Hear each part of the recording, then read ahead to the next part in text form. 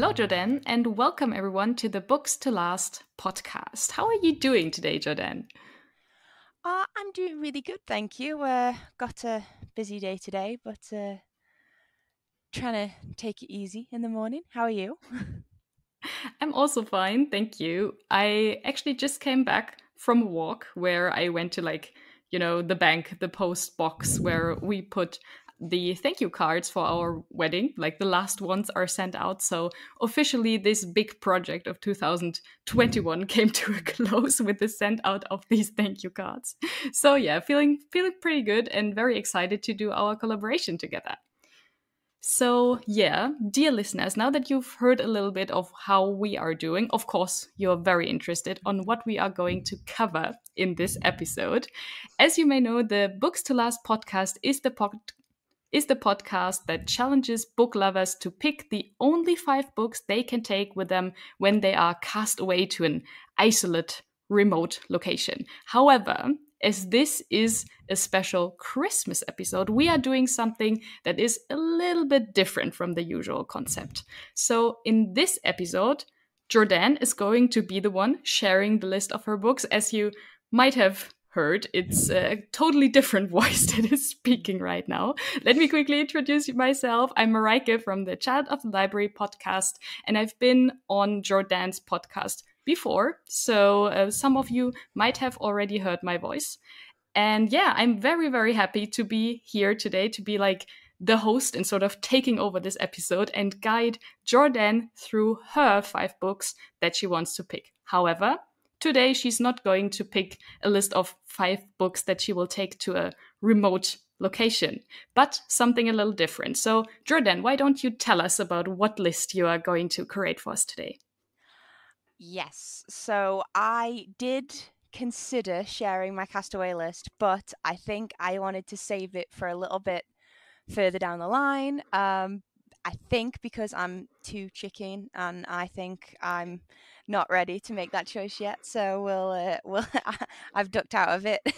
But some listeners might know from sort of past episodes or from even knowing me or talking to me that I'm actually expecting a baby very soon.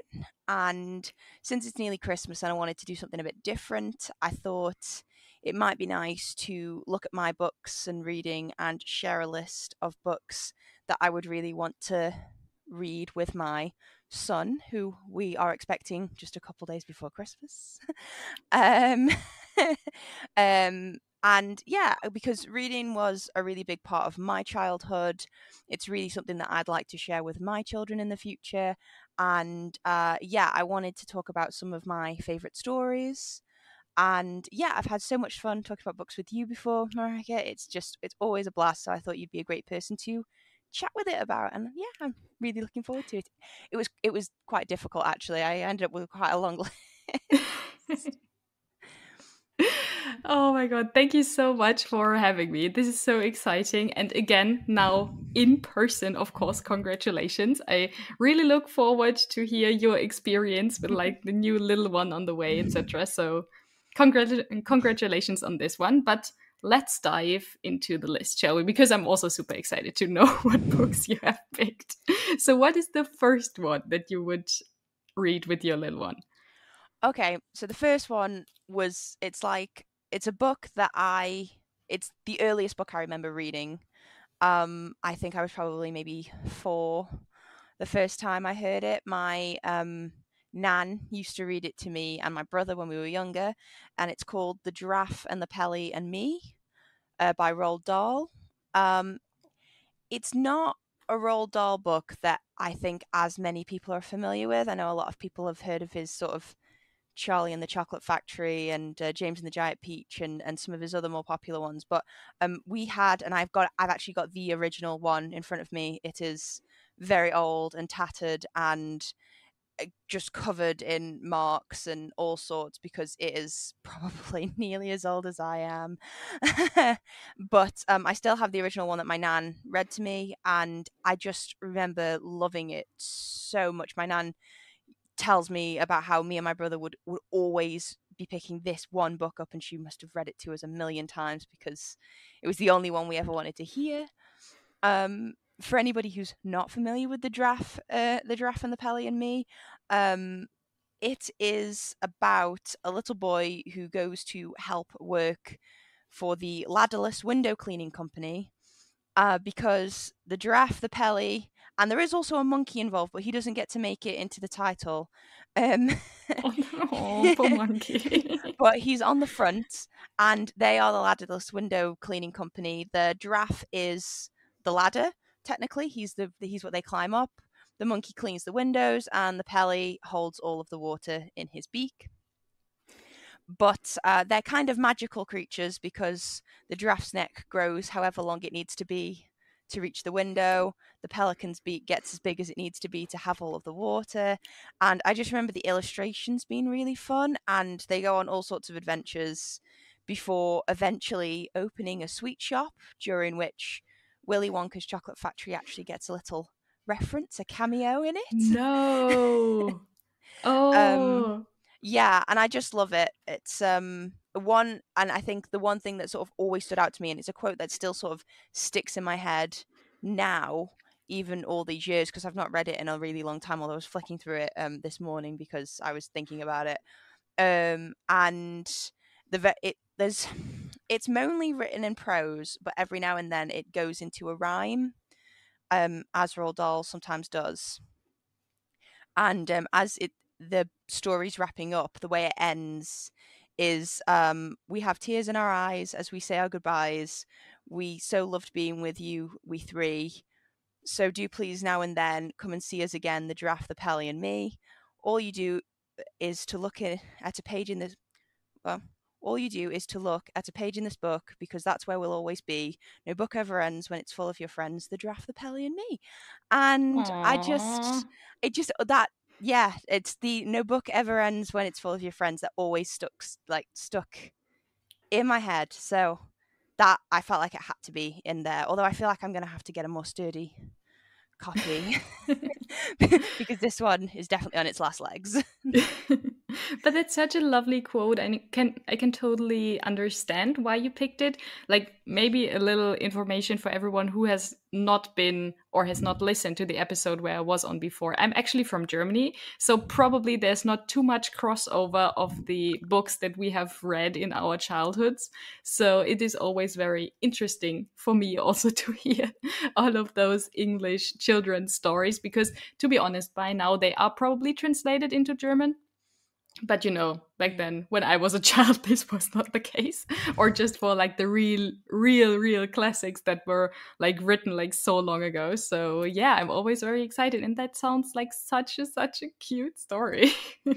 It's yeah, and it's so strange because it's like one of the only Roald Dahl books I've read, because I never really got into him as a young child. And it's so strange. It's just like you say with different countries. I mean, Roald Dahl to, I suppose, the UK is kind of more like sort of, I know Dr. Seuss was very big for kids and young people in America, and we never really had Dr. Seuss over here because guess I don't know. I mean, or at least not that I came into contact with. It just wasn't as widely exported, I suppose. And so Roald Dahl and Quentin Blake's illustrations are kind of iconic with young people's reading in this country, which has. I mean, I can't remember. I think Roald Dahl has some, um because of his age and the time period with which he was writing in,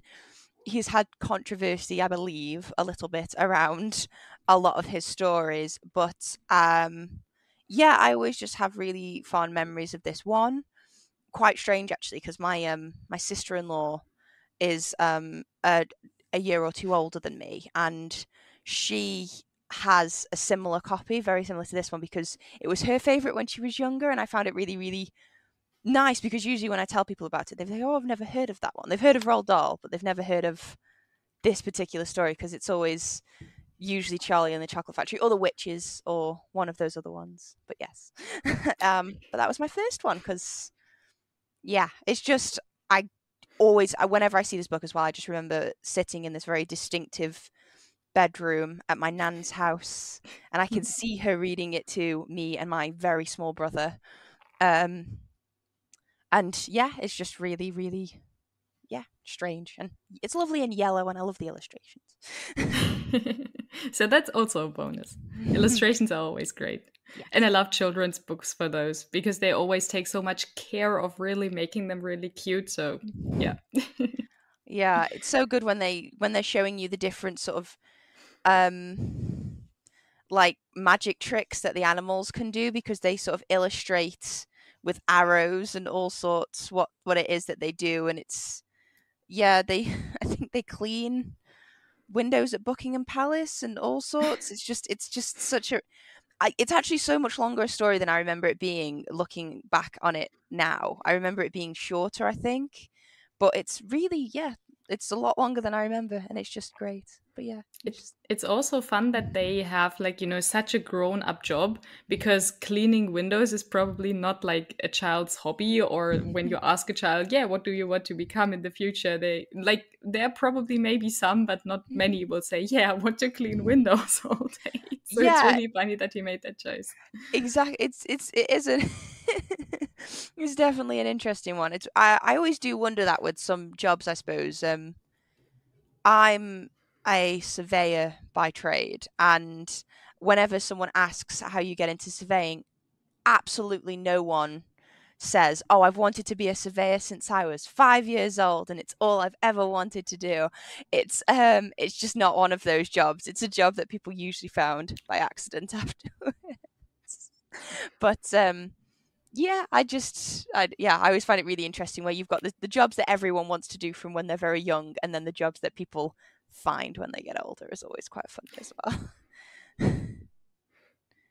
But yes, that's my first choice, the Giraffe and the Pelly and Me, and I would recommend literally everyone read it because it's just fun and it's short. That's such a great recommendation. So, what is your second book that you would pick? Okay, so this is another book that I remember reading when I was quite young, um, with school this time. Hmm. I don't have I could have sworn I had a copy, but I feel like I must have lent it to someone because it's not on my shelf, and I was very sad. Because it's got a gorgeous, gorgeous cover as well. But it's Kensuke's Kingdom by Michael Morpurgo. So Michael Morpurgo is slightly more famous for Warhorse. Is one of his, and I want to say, is Saving Private Ryan one of his as well? I feel like it is.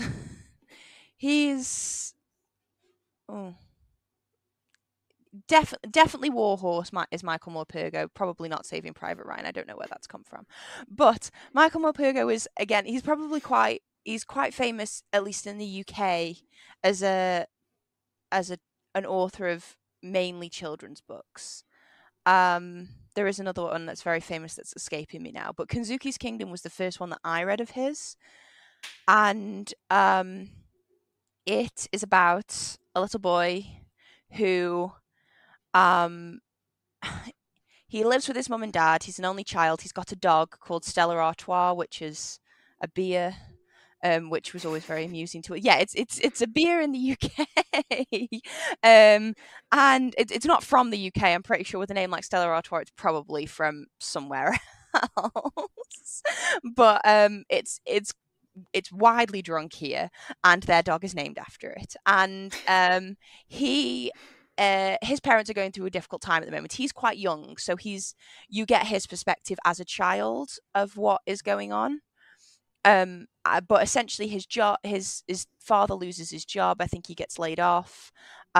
His parents are in sort of financial difficulty because of it, and the little boy has like a paper round, and one day he goes out for his paper round just to go and deliver newspapers, and when he comes back, um his mum is very upset because his dad has apparently gone out and sold the house instead, and he's bought a boat, and as a wife she is very frustrated by this impulsive thing that her husband's done, which I kind of understand more now as an adult, because I think if my if my husband went out and just sold our house and bought a boat without consulting me, I imagine I would probably be quite unhappy. Um, Yeah. but at the time, it's like you don't really get her perspective of it, and the little boy's really confused because he's like, well, why has he done that? And they said, well, because his dad still hadn't been able to get a job at this point, and apparently he'd been getting very increasingly frustrated, and the last straw was his son going out to his paper round, which he gets paid a very small amount of money for, and sort of realizing that the only source of income that the house had was this little boy's paper round. That was the only money that was coming into the house. Apparently that was the last straw. So we went out and bought a boat. Because they were going to go and sail away from their problems, and they were going to go and explore. So she should get some kind of award for being a very understanding wife, because she agrees to it, and they pull their son out of school, and then they get on this boat and they go on an adventure. But Crazy. yeah, yeah, but pretty early on it goes quite wrong. Someone has to stay out to, I can't remember how young this child is, but someone has to stay out to watch the boat at night, and the boy is filling out a little log because he's got a diary that he fills out, the different things that he does every day on the boat. And there's a storm one night when he's watching the boat, and he gets thrown overboard, and because it's the middle of the night, his parents are asleep, so they don't know. And he manages to grab something and just sort of float there, and he's stuck out at sea for quite a long time, until eventually he's washed up on this deserted island somewhere. And it's quite harrowing, really, when I think back on it, because they do actually describe quite a long time what it's like for him to just be stuck in the middle of the sea, not sure what's going to happen to him. But he washes up on this island where he is saved and looked after by a very old Japanese man called Kensuke. And you kind of, I don't want to give any sort of spoilers away, but Kensuke's got reasons for why he's on this island on his own, and how he's figured out how to survive there, and they just sort of live together and learn from each other a lot. And I'm not gonna go any further than that, because there's a lot of bits where, considering it's quite a tame story, that's all happens at the beginning, and then the main plot happens on this island. But it's a really interesting, really touching book. I remember really enjoying it when I was younger, and it's got this gorgeous sort of cover with red sky and like waves, because they're showing the moment with the boat. And it's just, I just remember it being a really lovely story, that I enjoyed reading quite young. And it's funny because it's not the kind of book I would read now. In a million years, I don't think I've picked up a single Michael Morpurgo book since this one. But yeah, it's another one that made an impression on me, and it's something that I wanted to share with, I suppose, my kids, because I felt like there was a lot of really important lessons about compassion and understanding, and a lot of other sort of grown up emotions, but put through quite a innocent lens with Kensuke's Kingdom. So yeah, I really, really enjoyed it. It's and some fascinating sort of commentary on race and racism also. So when I think back on it, it's lifting a lot of weight for a for a children's book, which was the other reason why I found this list really difficult, because obviously I'm not a child anymore, and even though I do still read middle grade books every now and then, trying to think of books, because I was thinking very specifically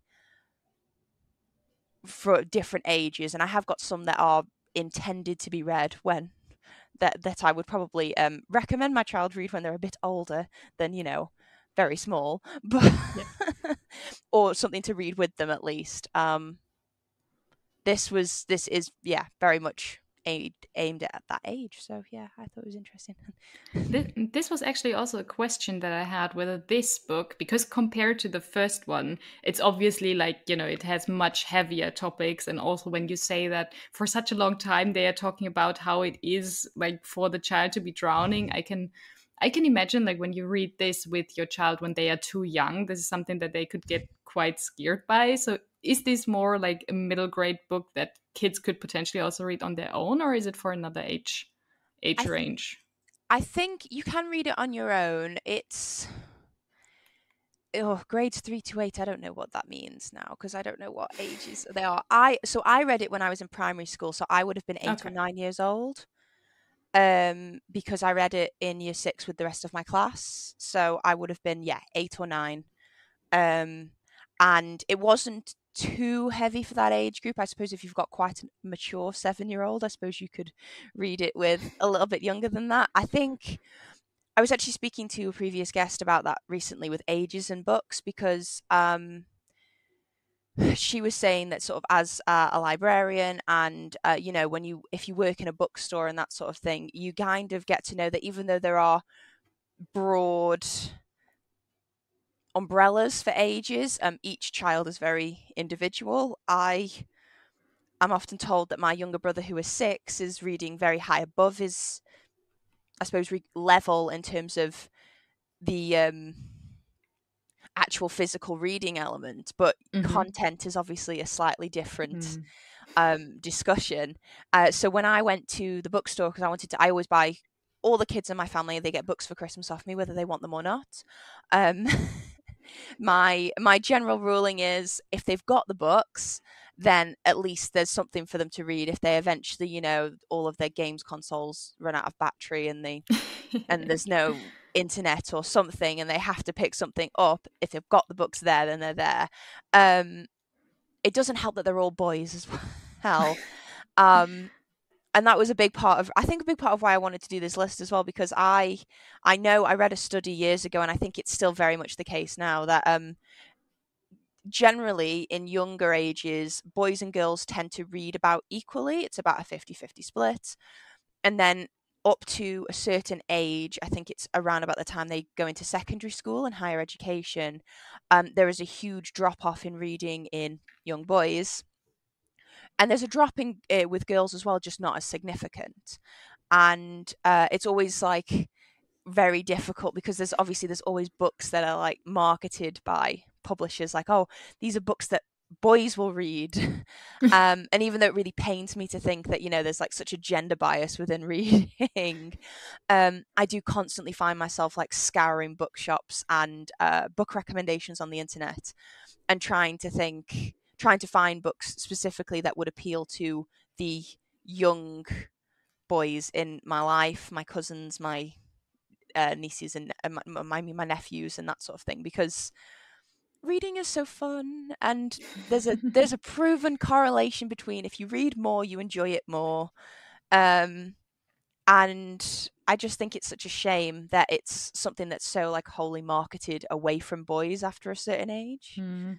So Yeah. yeah, I'm gonna try and make a concerted effort to not.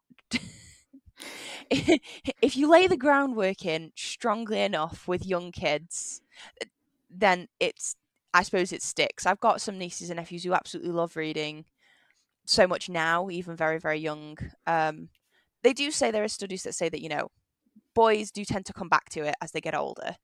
It's just the sort of teenage years that seem to be really difficult. But I yes.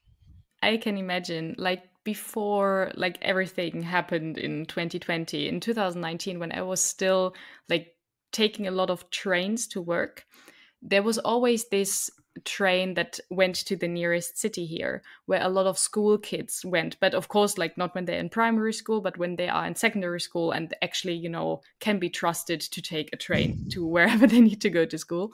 And I remember most of them like sat together and either one of them had, I don't know, a Nintendo Switch or any other like portable console or their mobile phones, and they were playing games on those devices. And then there was this one boy who was not like like he had other like two other boys around him, and they were collectively reading from that one hard copy of Percy Jackson, and I was like, yes, this is what I want to Oh, see. that is like the happiest picture anyone could give me ever. I'm gonna just like that. That's going into the. That makes me so happy. Yeah, I always find. I mean, those parents are brave, letting their children take Nintendo Switches into school on the train. I mean, that's just. Yeah. I mean, I don't know whether it's me and my brother, but we used to lose things. They got broken. It's just like they didn't leave the house.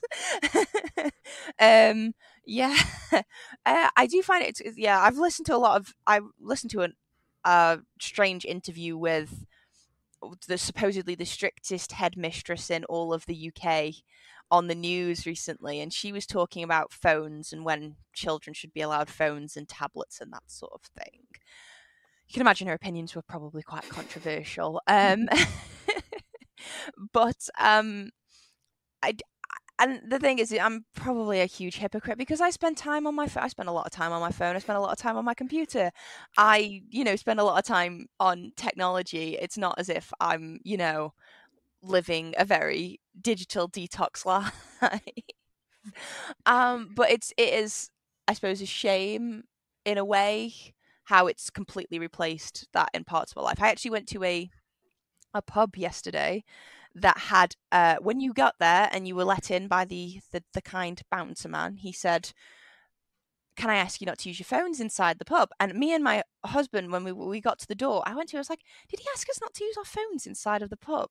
And he was like, "Yeah, that is a bit of a weird. We'd never been requested that before." And when we got in, there were signs up that said that they were a digital detox pub. They encouraged conversation, and you were told you weren't supposed to be on your phone, answering your phone, just generally ignoring each other for your phone whilst in this pub. Otherwise, you would be asked to leave. There was also a zero tolerance policy on swearing.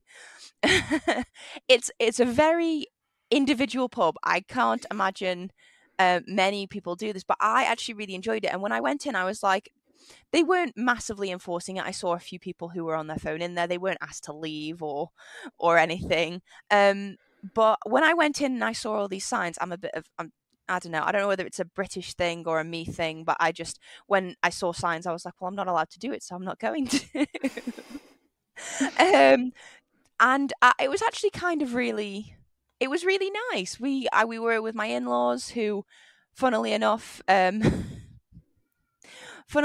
they were the only two who actually went on the phone. Me and my husband were more than capable of getting through the 45 minutes we were in this pub without being on our phone. They were not, considering we're the young people with the addiction to our phones. But although in all fairness, they were for like essential text messages and that sort of thing. I don't know. Okay. But yeah, of course, obviously. But yeah, it was a really interesting experience. Although it was also interesting how many times we were talking about a trip we were going to do, and how many times we all reached to go for our phone because we wanted to check something like train times or how much a flight would cost, and had to stop ourselves and go, it's really difficult to make these decisions and conversations without our phones to give us the information we need. But yes, I hope to encourage reading. To be fair, our little nephew, who is 2 soon, he loves books. He's constantly he will go up to the bookshelf, he will pick up a book, he'll bring it up to you, and he'll give it to you, and then sit on your lap and have you read it to him. And Aww. and then once you've finished, he will literally flip you back to the first page and make you read it to him again. That's so cute. Yeah, he loves it. So there's hope yet. Those 3 young boys reading Percy Jackson on a train in Germany, and my nephew demanding that we reread the same book 6 times in a row to him. There is hope. Oh yeah, those are wonderful pictures in our heads. So what is the third one that you would like to have our listeners to have on their list of things that you could potentially read with your children? Well, this funnily you should mention Percy Jackson, because this was the absolute first book that popped into my head that I knew immediately was going to be on the list. I just knew it was, because So Percy Jackson was the book series that made me really love reading. It was the first book series I binged, like truly just start to finish, can't differentiate between the first 5 books because I read them all so quickly. Um, and I saved up all of my pocket money to go and buy the book set. And I just love the series so much. And it's very important to me that I share that because it's just amazing. I'm currently, this is the second Christmas, I'm buying the second book for my youngest cousin for his present, because I bought him the first one last year because I really wanted him to read it, and he said, "Oh, I really want to read these." So he had that last year. He's getting the second one this year. I may end up getting the third one for his birthday, so he doesn't have to wait as long. But yeah, specifically I have the Lightning Percy Jackson the Lightning Thief, not that one, not the other one. Percy Jackson the Lightning Thief, and I have the illustrated edition. Oh, that's so cool. Like when I saw that they do them for Percy Jackson too, not only for Harry Potter, I really thought about you. It was like, oh, Jordan is going to love this. Yeah, so they've only done the first one because the rest of the books haven't been commissioned for illustrated copies. I'm hoping because Disney are doing the TV show and they like to have lots of merch to go with their TV shows, that they are going to get the wonderful John Rocco, who illustrated this, to work with Rick and publish the next 4 books in illustrated version. They have done all of the Percy Jacksons as graphic novels, actually, because Rick is big advocate for getting young boys into reading. I mean, all people into reading, but specifically young boys, because he knows there's a gender gap in literacy and that sort of thing for young boys. And graphic novels, comic books, they tend to market better with boys as a gateway into reading. So he's got all of his books have been converted into graphic novels. So you can get the Percy Jacksons in graphic novels, but this illustrated version is the full book with full color illustrations. And it's really wonderful. I reread it recently. It's specifically this version because I'm listening to the newest Olympian podcast. Who is reading them from beginning to end for the first time. So I've been reading along with him so that I can listen to his episodes and have it fresh in my mind. And it's also a good excuse to just reread it. And the illustrated copy is just gorgeous and amazing. For anybody who doesn't know, Percy Jackson and the Olympians is I would probably say middle grade, not young adult, middle grade series. For about Percy Jackson, who is a demigod with really awesome powers, and he essentially goes on quests at the behest of the gods for the first 5 books, and then there's a bunch of other spin-off series. In the off chance that you don't know anything about Percy Jackson, that's probably all I'm going to say, just because it is really nice to discover it all from the beginning. It is a series that is often contrasted and compared to Harry Potter because it is set up in a very similar way. I would argue it is maybe more educational than Harry Potter, and it also does not get as dark as Harry Potter. So That's you true. can you can read the 5 Percy Jackson books at quite a young age and it will not be as probably problematic towards the end as if you read all 7 Harry Potter books, because I do think they get very dark and they get into some very iffy territory. And I'm not saying that there's nothing problematic in Percy Jackson, because that's one of the things the podcast is discussing. Mike Schubert, who's doing the newest Olympian, they are sort of picking up on a few things, although bear in mind this was written in the early 2000s, and it is very much, it still has some content in it that was considered acceptable in early 2000s but has maybe moved on since then. But it's still got so much value. It still holds up really well. It still actually has aged very well, even considering the few bits as well. And Percy's just an amazing main character who I think is a good role model, especially for young boys, because he's actually very emotionally intelligent. And he's just a very good, decent, kind character, but not in a really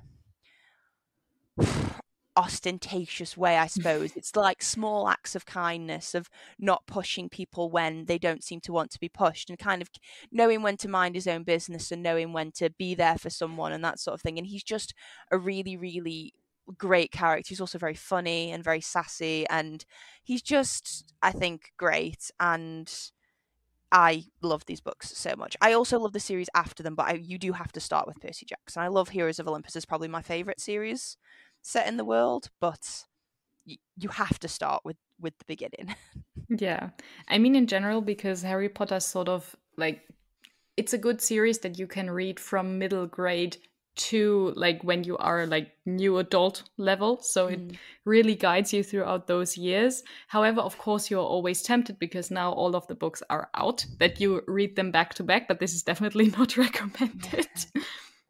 With Percy Jackson, however, if you like take the Heroes of Olympus and the Percy Jackson and the Olympians, if you put both of them together, then it's sort of like the same time span, only that you have like, I don't know, 10 books or something and not only 7. So it's very nice to like sort of read them along each other. And because I have read Percy Jackson when I was an adult, I didn't read it when I was young. So I can also testify that it still holds up, even though when you read it at an older age. Yeah, it's great. I'm really struggling with not powering through all of them because I kind of want to. I've already overtaken him and finished the first book before he finished the first book on the podcast. So I'm trying to wait until at least he starts the second book before I start the second book. But yes, it's just great. And I mean, I've got an entire shelf of just Rick Riordan books because he has written so much in that world. He's also he's writing more series in that world now as well. So I'm really excited. I still need to finish Trials of Olympus, which are not Trials of Olympus. God, The Trials of Apollo. it is early in the morning for me. It's not actually that early in the morning. I am just tired because I've had a long weekend. But Trials of Apollo, the Trials of Apollo series is also really great, but a completely different vibe. And I'm enjoying it as well. That's true. Yes. I actually finished that series, so I will not go into detail. Okay, I've only read the first 2. I need to read the last 3. I own them all. They're all on my shelf. But yes, I've finished the Magnus Chase, and they were amazing because they were Norse mythology, which I enjoy Norse mythology as well. I still think I prefer the Greek. I mean, yeah, I think Percy Jackson just cemented Greek mythology in my mind as my favorite.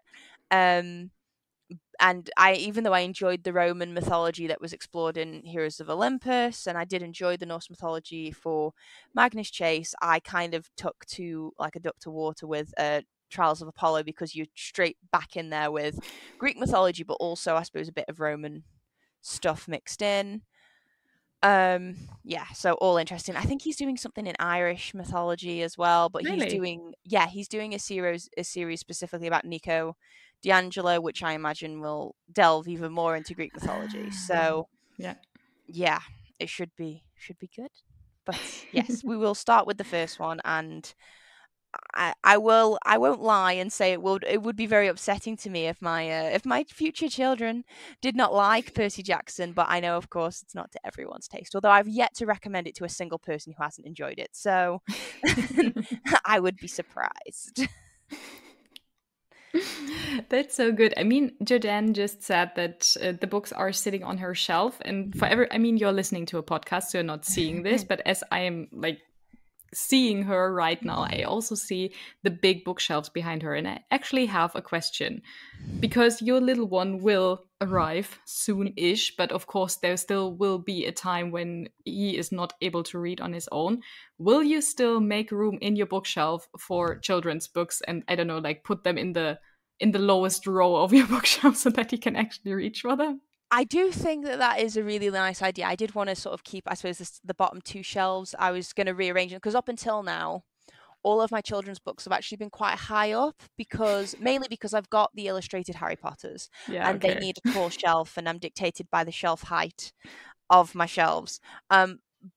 And to be fair, the illustrated Harry Potters are a really good. I always felt like they were a really good idea, even with everything that's gone on with Harry Potter recently, and having had my feelings about, I suppose, the author, if not the story itself, change a little bit. I was really sort of conflicted on them. But the illustrated ones I think are really amazing because I do think they really turn them into children's books because they are those full illustrated copies, and the artist Jim Kay is really like so talented and fantastic. He does such an amazing job.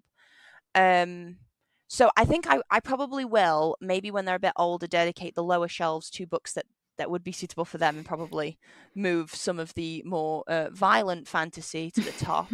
Um, but I did think that once he started getting his own sort of collection of books, because I'm going to be buying him books, and I mean Of course. we've got a lot of readers in the family as well who would probably buy him books also, especially knowing me.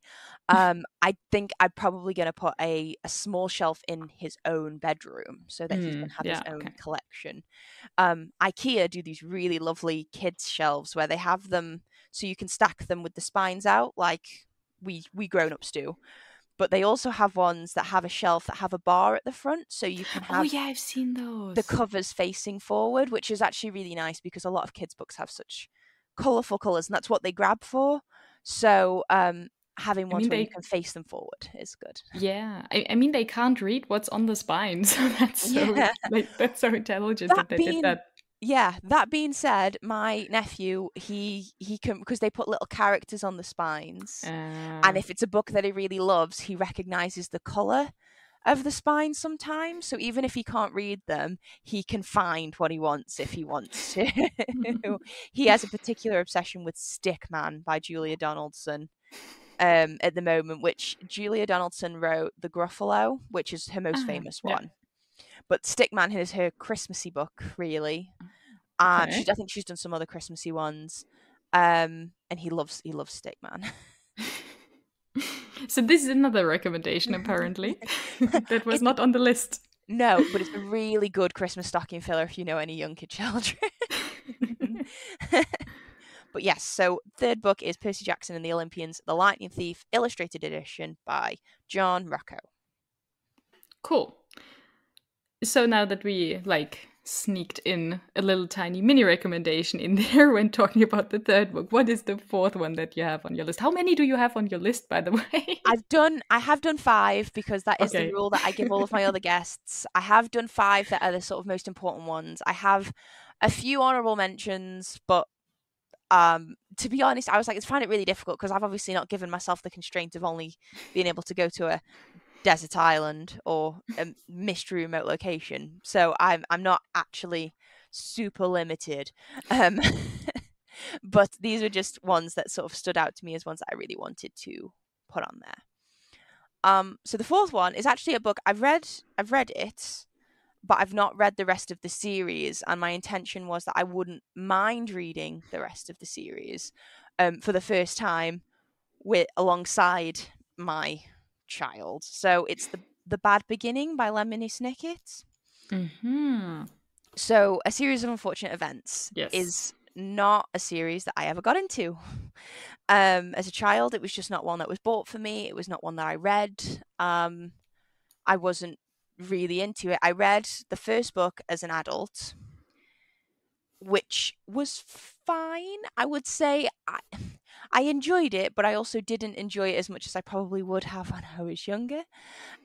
Just because even though I found it sort of entertaining, I just think it's a very sort of it's a great book to read when you're younger. I think I read it because I watched the series, the Netflix adaptation with Patrick Warburton, who is and Neil Patrick Harris, and it was just awesome. And the completely best adaptation, definitely better than the than the movie.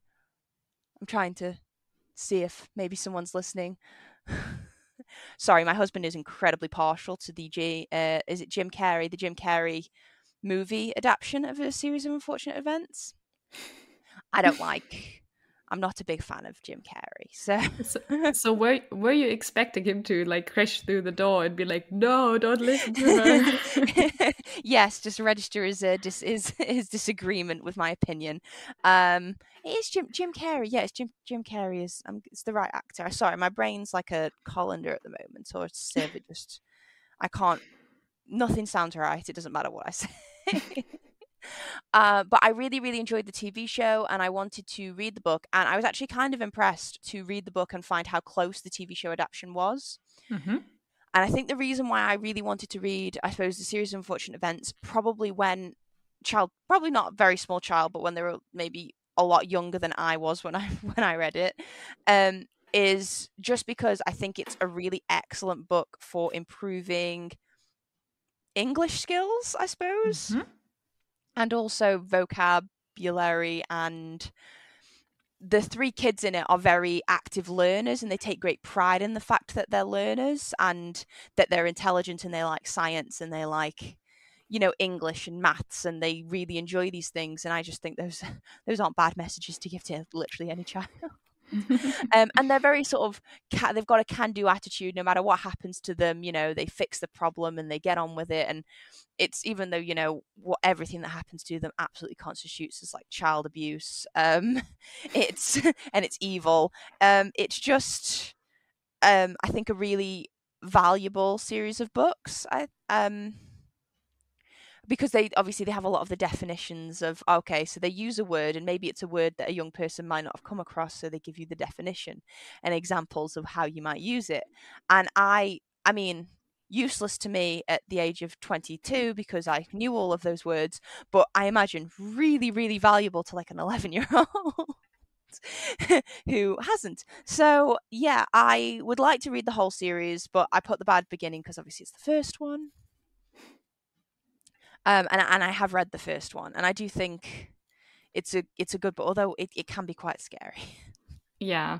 I mean, what my mom, because now you said that you would not mind to experience this series along with your child. I remember when my mother and I experienced Harry Potter alongside each other, she used to always read ahead in the chapters and to see whether it was like Mareike proof, so to say, and not too scary. Yeah. Depending on this, I remember, for example, in the fourth book, she was skipping like the first, like the prologue part. Yeah, Where, that's pretty dark. Yeah. That's when it starts getting quite dark. Yeah. So she, for example, skipped that. And I think that was one of the only things in the book that she ever really skipped, because she was like, okay, like it's something different if the book sort of builds up and you have the anticipation that something bad might happen at the end, versus first chapter someone dies. Here is the articulate description of someone's murder. Yeah. Yeah, it's that, to be fair, that is quite a scary bit. I actually, when I was going back over my Goodreads, I have put like estimates as to years when I read specific books. And I did find it really interesting to look back on my reading and try and marry it up with the age I was, and did think, I was like, I feel like someone should have been paying closer attention to what I was reading, because I don't know that I would want, an 8-year-old to be reading this book. And whereas other ones, I don't know, it's quite funny. But it's nice that she did that. Also, she probably wanted to know what was going to happen.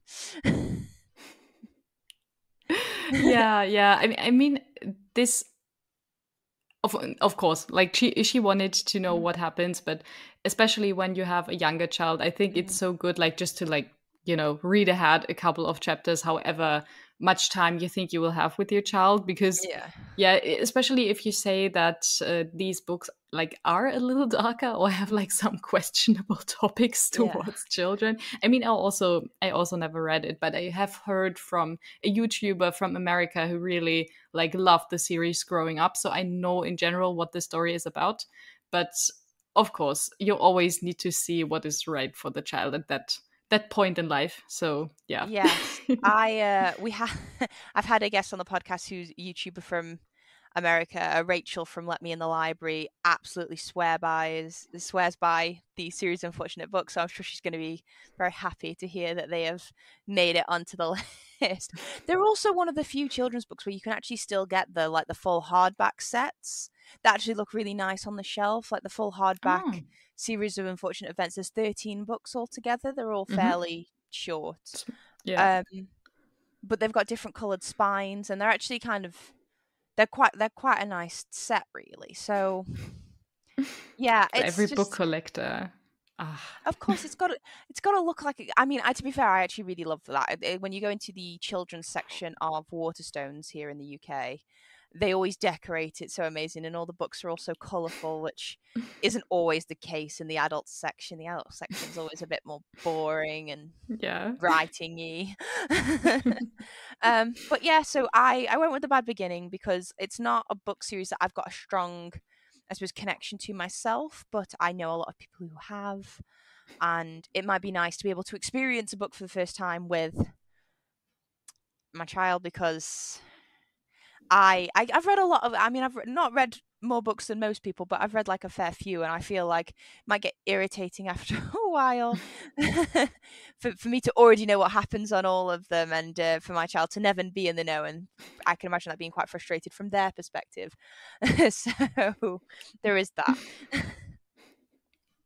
Oh, that's so true. But it's so great that you have a book like that also in the list where you don't know everything that is going to happen up front. So, what is the final book on the list that actually made it on the list? And afterwards, we can talk about some of the honorable mentions. Okie doke. So this one's a bit of a random choice in comparison to the others because the others are all actually sort of designed to be children's books. Whereas this is not a children's book, and I would probably have to wait. I looked online to see when it was recommended, at what age parents and children thought that this was a book of interest, and apparently age 11 seems to be the recommendation because there is all of. I mean, there's one swear word in it, and there's some slight jokes that allude to rude or inappropriate behavior, but it's nothing massively overt. So I suppose you could probably skip over it pretty easily if you wanted to. But it's The Hitchhiker's Guide to the Galaxy by Douglas Ah, Adams. I so I classic. it's been it's been a while since I've read it. So I actually what I did feel like I needed to research to make sure that the content was all fine because I didn't remember anything inappropriate, but I was like, I'm gonna check just in case, which is where I got my sort of flags for it.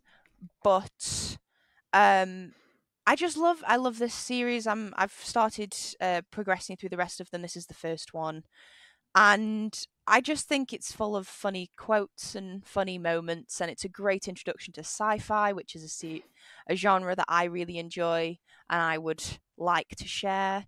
It is a book that I would consider, you know, a boy-friendly reading book. It's not too girly. It's got, lots of interesting actiony bits and that sort of thing, and the whole series is a bit like that. So, and it also has a lot of really, for something so random and bizarre, every now and then it'll say something really insightful or really thoughtful or something that might give you a slightly different perspective on something that you'd never thought about.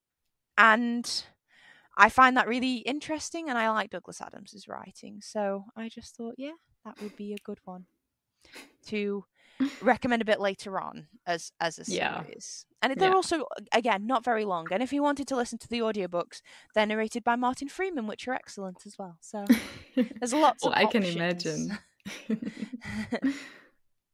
Cool. So I think from book one to book five, we have sort of like started to climb up the age ladder. Yes. Oh, great. So before we go into the recap of the books, what were the ones that did not quite make the cut? Okay, so there's a few more younger children's books. There's We're Going on a Bear Hunt by Michael Rosen and Helen Oxenbury.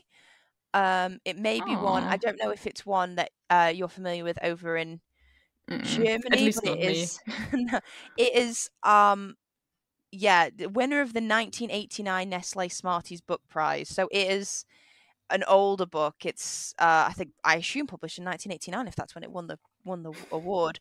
But it is still massively in print. It's still massively popular. It's got all these gorgeous sort of watercolor Oh, illustrations. This is a paperback copy that I have, I think, because I just do really love it. It was my favorite growing up, and it was also one of my husband's favorites growing up. It's literally about a family that go on a bear hunt. That's the end of the story. It rhymes. It's got repetition in it. I bought a copy of it for my younger brother when he was quite young, and now I don't need to read it to him, because if I start reading it to him, he will shout the words back at me without looking at the books, because he knows every single word to the book. So yeah, it's just about, we're going on a bear hunt, and then the obstacles they face along the way. It's pretty straightforward. These parents really should have maybe looked into the health and safety of taking 3 small children on a bear hunt beforehand, but all good.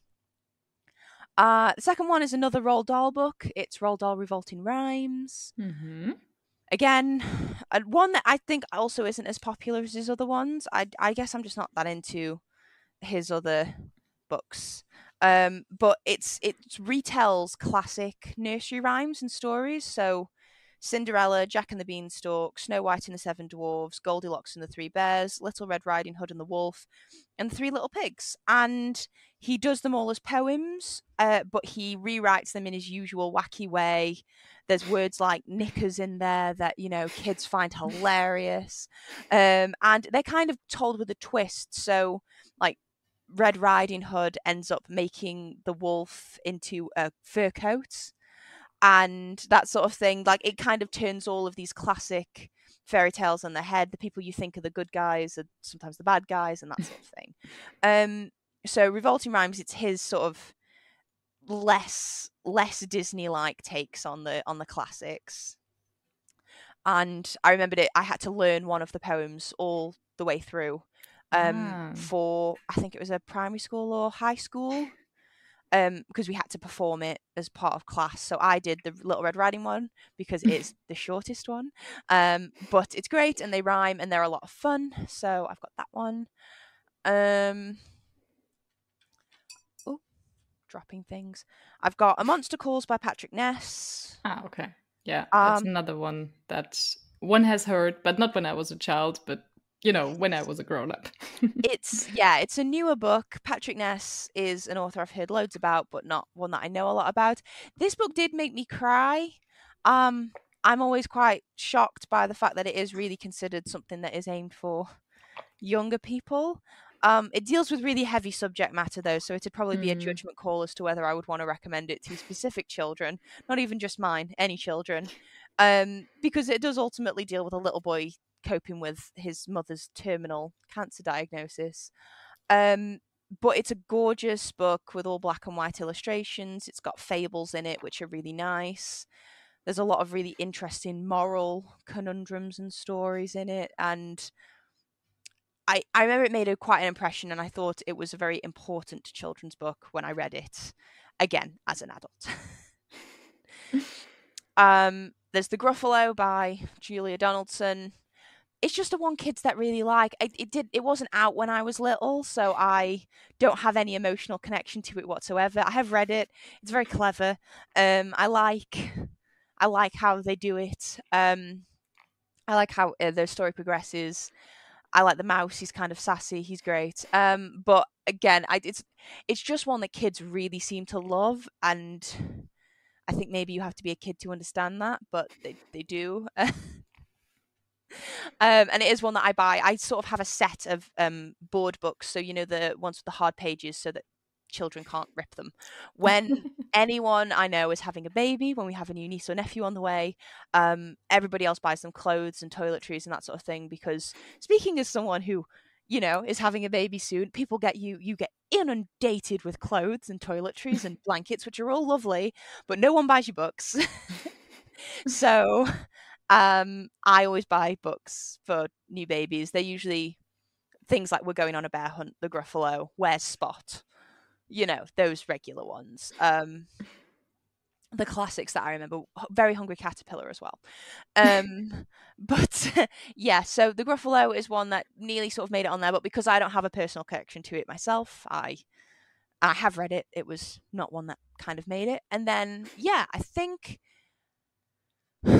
the others are just they're kind of older books that they are my attempts at doing boys' recommendations, because I tend to recommend books that probably are marketed more towards girls. There's no reason boys can't enjoy reading them, but because I know more girls that read, that tends to be my area.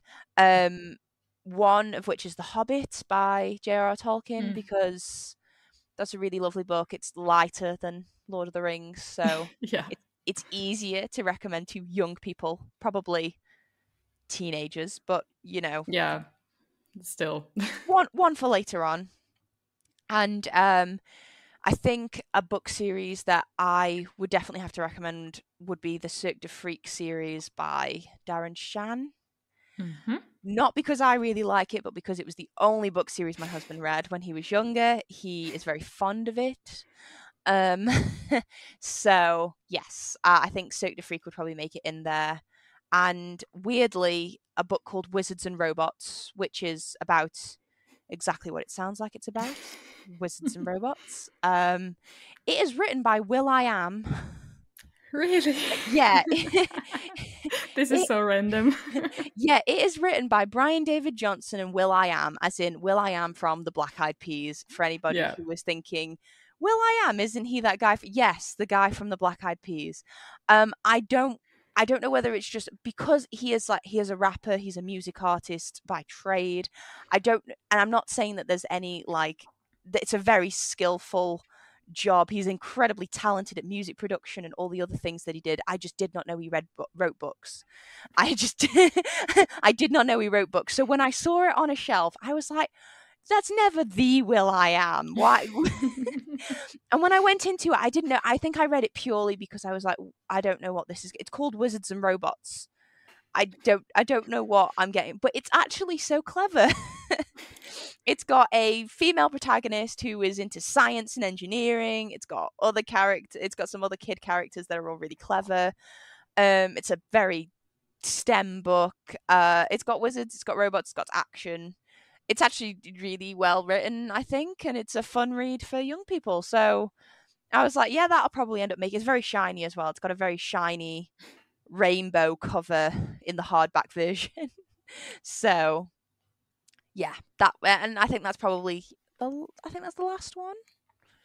Yes, I think that's the last one. To be honest, I probably would recommend any number of these. I will undoubtedly try and get my child to read classic novels at some point in their life. Whether I'll be successful, we will see. But until then, yeah, I wanted to sort of stick with those books because I just felt like they're all. I think they're all good books with lessons to teach and all that sort of thing. But yes. That's true. So to wrap up, we've got 5 books. We have, and I have taken notes while we were talking. So now you can see whether I was actually listening correctly. So we have the Giraffe, the Pelly, and Me by Roald Dahl, which is about these several animals who have a window cleaning company, and where you really see the writing style and also like a little guest appearance of a Willy Wonka in the book. So you really see how the Roald Dahl books interconnect. We've got Kensuke's Kingdom. Is it? Did I write that down correctly? Okay. By Michael Morpurgo, where you have a little child that accidentally, while he was traveling with his parents on a boat, gets cast away to like an island. He's stranded on the island, and then meets a guy called Kensuke, and it explores all different sorts of lessons around racism, and also like there also some like more adult topics, but they are talked through a very like child friendly lens, so to say. Then of course you have Percy Jackson, the first book in the illustrated edition by Riordan, which I mean, what can I say about Percy Jackson? Everything has been said, so I will just leave it at that. And then we have The Bad Beginning, which is the first book in the series of Unfortunate Events series by Lemony Snicket, where we follow these different children, and it is a nice series if you want to let your children know that being someone who wants to acquire knowledge of whatever field is nothing bad, but actually something that comes out as a very positive trait within the main characters of those books, and how it can also help you to get out of a tight situation. which is what these three poor children are mainly thrown into tight situations. And then the last one was one that is more recommended for like an older audience, depending on how far you think your child actually really is with reading something like that on their own. And that is The Hitchhiker's Guide to the Galaxy by Douglas Adams, which is, of course, a classic, but not really marketed towards children. So, yeah, depends on your parenting style when you want to recommend this.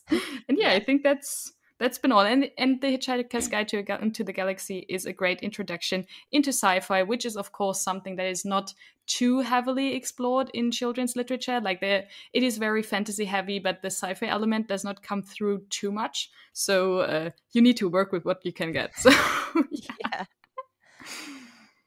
yeah, definitely. I think sci-fi's got a lot of different sort of subgenres as well, I think, doesn't it? I think especially Hitchhiker's Guide to the Galaxy, I like that kind of sci-fi. I like wacky sci-fi that just is completely random and all over the place. It's just in space essentially. But yeah, that is all 5 of them, and you did a much better job than me in terms of keeping track, because I'm really bad at sort of so this is a secret for anybody who listens to the podcast. I write down all of the books that people choose, but if someone were to go through my notes to look at how I have spelt either the names of the books or the authors of the books, they would not be able to find the same books that that I managed to find. Sometimes, if I'm not entirely sure, because I hadn't realized until the pandemic how much I rely on lip reading to understand what people say. I really didn't. I had no idea that that was something that I did. So converting to Zoom calls when sometimes it doesn't always marry up with the sounds, or maybe sometimes the person isn't always looking at you when they're seeing. When I've only got the sort of sounds of the words, they just don't go into my brain the same way. So I end up having to write them like phonetically. And if I don't do a very good job of that, I have to write notes on the actual plot of the book that I kind of get from so I can research it and then eventually find it, and then I'm always really pleased when I do. I've never had any close calls where I've actually had to go back to a guest and ask, so that's really fun. I always feel really awful because I feel like it's a complete indictment of my listening skills, but it's something I've genuinely tried so hard to get better at, and I just if I don't have both, I just really, really, really struggle. It frustrates my husband all the time, because if he says something while he's not looking at me or I'm not looking at him, and I'll hear the noise, I'll hear the sound, I'll know that he's talking to me, and because I've tried to cover it up for so long, I kind of just I agree. My immediate response is to agree, and then my brain will catch up and put the pieces together of what I've said. And then sometimes I don't. I didn't mean to agree, and I have to backtrack and and give my actual response. But yeah, slightly frustrating sometimes. But you did an amazing job of getting them all right, and the authors as well. The thing is, if someone were to look at my notes, like the best example is the Giraffe and the Pelly and me, because I was just writing down what I heard from you, but my mind was not registering, because I did not see the cover yet. I did not know what the Pelly is, but I didn't want to expose myself. And then, of course, like through you talking, I realized, it's a pelican. But because I, as a non-native speaker of English, do not use the short form Pelly. It's so I never really thought about it. To be fair, I probably should have thought to explain that, because we don't generally call pelicans Pellies. I think Roald Dahl has used that one for the number of syllables to make the title flow and to help with the rhymes inside. Because I've never referred to it as a Pelly, but I can see that it's a pelican on the front of the on the front of the book. So yeah, I probably should have explained that. But yes, yeah, amazing. But yeah, thank you so much for your time and for hosting my little podcast. It's been amazing as ever. If listeners wanted to find you, and your book recommendations and your hosting, your fabulous, fabulous hosting skills, where could they find you? Thank you so much. So, my podcast is called Child of the Library, and you can find me on Spotify, on Apple Podcasts, and also on Deezer, if for whatever reason you are using Deezer and not one of the other two. And of course, I also have an Instagram channel, which is at Child of the Library, or just in one word. Excellent. And if you want to hear more of the podcast, subscribe, follow us on social media. We are in all the same places as Mareike and Child of the Library. Most places if you just give it a search. And we're at Books to Last Pod on Instagram and Twitter. Yeah, so thank you so much, Jordan, for sharing your list. And also, you listeners, thank you so much for listening. And until next time, bye for now. Bye.